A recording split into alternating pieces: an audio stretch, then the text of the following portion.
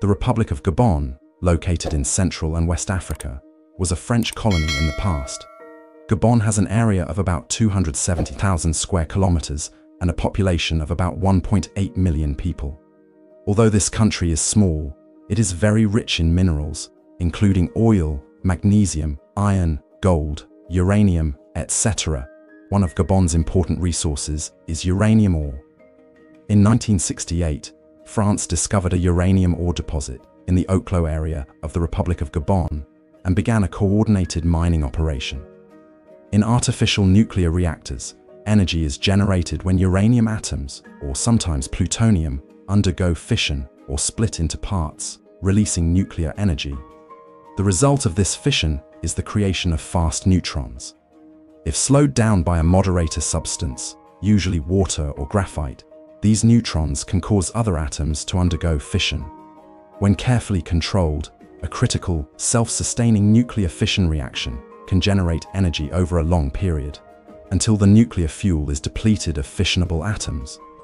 The energy generated by nuclear fission is often used to heat water and create steam, which turns large turbines to produce electricity. In 1972, French scientists took uranium ore samples from the mine in Gabon to test its uranium content. Uranium is a naturally radioactive material composed of 3 different isotopes. The most common is uranium-238, accounting for 99.275% of natural uranium. The rarest is uranium-234, making up only 0.006%. And finally, uranium-235, which has a special appeal. Due to its nuclear properties, uranium-235 is most likely to undergo fission when bombarded by neutrons. The isotopic distribution of uranium is very uniform in the Earth's crust, so all uranium ore mined today contains about 0.720% uranium-235. To increase the efficiency of nuclear chain reactions, uranium-235 is artificially enriched to about 3% before being used as fuel in nuclear power plants, and it is also used to make nuclear bombs. With the current level of science, these things can only be done through synthetic processes operated by humans. However, the uranium samples taken from the Oklo mine in Gabon puzzled experts greatly. Specifically, when French scientists began to examine the uranium samples mined in Gabon, instead of finding about 0.72% uranium-235 in the ore as usual, those samples contained only 0.717% uranium-235. To many, this 0.003% difference seems insignificant. However, according to Scientific American, this is extremely strange because it indicates that a total of 0.45 kilograms of uranium-235 was missing from the Gabon mine. How could this happen? To find the answer, experts and scientists from around the world gathered in Gabon to investigate what was happening to the uranium from Oklo and what made it so different. After investigation, they concluded that the site where the uranium originated was an underground nuclear reactor with advanced technology beyond the current understanding of science. Many believe that this ancient nuclear reactor dates back about 2 billion years and operated for at least 500,000 years in the distant past. Researchers conducted various investigations at the uranium mine, and the results were published at a conference of the International Atomic Energy Agency. The researchers discovered traces of fission products and fuel waste at various locations in the mine. Interestingly, today's nuclear reactors cannot compare to this nuclear reactor in terms of design and function. This is the first and only discovery so far of a naturally created nuclear reactor. After examination, they found 16 other reactors in the same area. Unfortunately, these 16 reactors were destroyed by mining. However, the question remains, how was this natural nuclear reactor created? Because current technology cannot replicate what the nuclear reactor in Gabon did 2 billion years ago, scientists lean towards the possibility that the surrounding area of the Oklo reactor created the perfect conditions for nuclear fission to occur naturally 2 billion years ago. They believe that 2 main factors contributed to this. One is the weathering of rocks in the area. This allowed the uranium in the ore to concentrate to the point where it could start a natural nuclear chain reaction. Although the original uranium ore was spread out in sediment layers in the area, this weathering process caused the lighter sediment layers to be washed away, leading to more uranium ore in one location. The second condition that allowed for a sustainable natural nuclear reaction was the natural groundwater flowing through the faults and cracks in the mine. Essentially, this created a cooling area, or moderator, against any heat generated by the nuclear reactions in the ore. This allowed the Oklo reactor to maintain a slow and steady nuclear fission reaction. According to Scientific American, without these two conditions, the uranium ore might never have decayed and would never have been discovered by scientists in 1972. Since their discovery, scientists have wondered why these reactors developed in Gabon 2 billion years ago and seemingly did not develop anywhere else or at any other time on Earth. Scientists are still working to understand the Gabon reactors, but over the past 50 years, they have tried to uncover some details about how these nuclear reactors operated and were preserved in the geological record. Studies suggest that the Oklo reactor's formation dates back about 2 billion years, a time when the increase in oxygen in the Earth's atmosphere allowed uranium to concentrate. It also enabled water flows to deposit uranium into local sandstone and mudstone, both of which are more porous and permeable by nature. Thanks to the activity of microorganisms from the world's earliest tiny organisms, these uranium deposits could concentrate from there. Eventually, tectonic activity at that time buried these sediments underground into the Earth's crust. Starting billions of years ago, the nuclear fission process in the Oklo reactor continued for hundreds of thousands of years, all thanks to the groundwater coolant of the mine, and finally slowed down and stopped.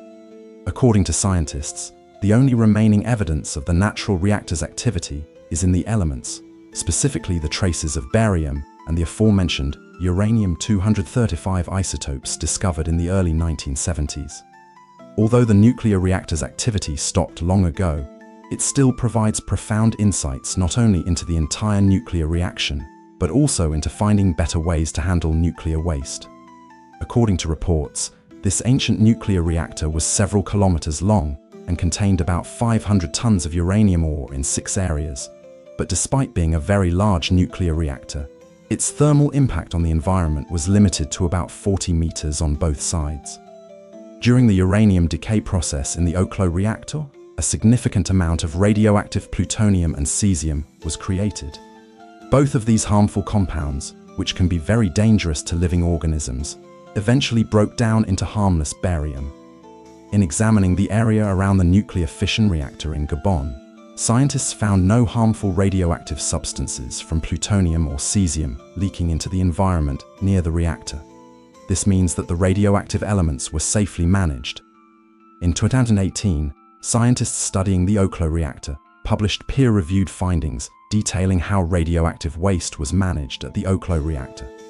The radioactive plutonium and cesium did not leak into the environment because they were coated with a layer of ruthenium, which shielded the radioactive particles from entering the area.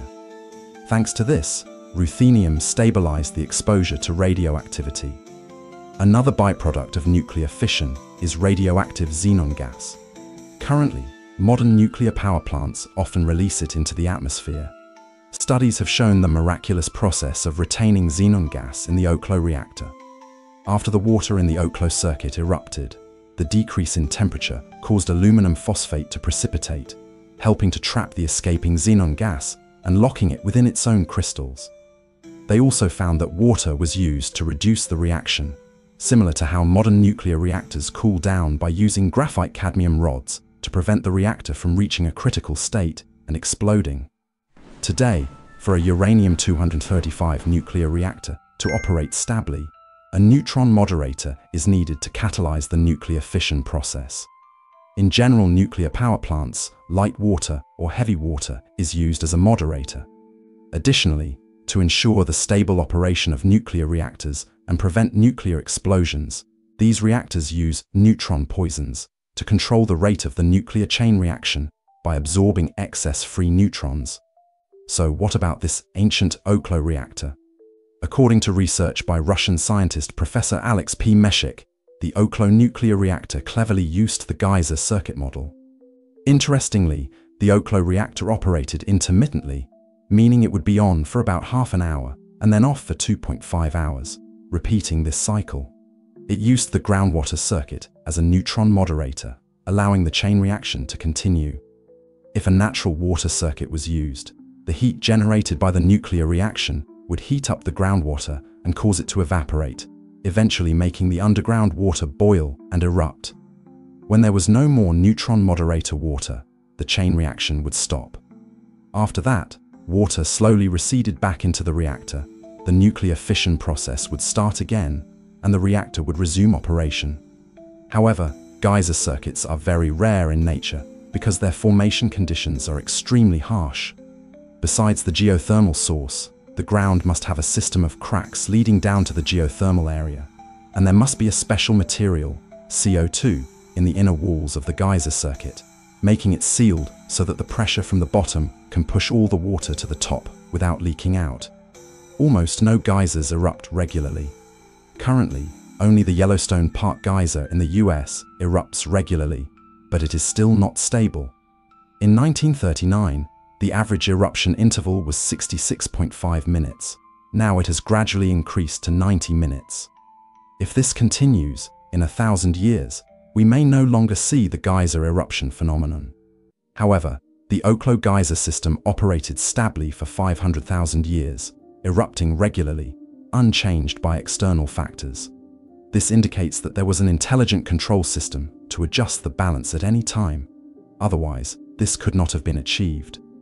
For scientists, finding a way to safely manage radioactive waste that naturally occurred 2 billion years ago has become the focal point of research on the nuclear fission reactor in Gabon.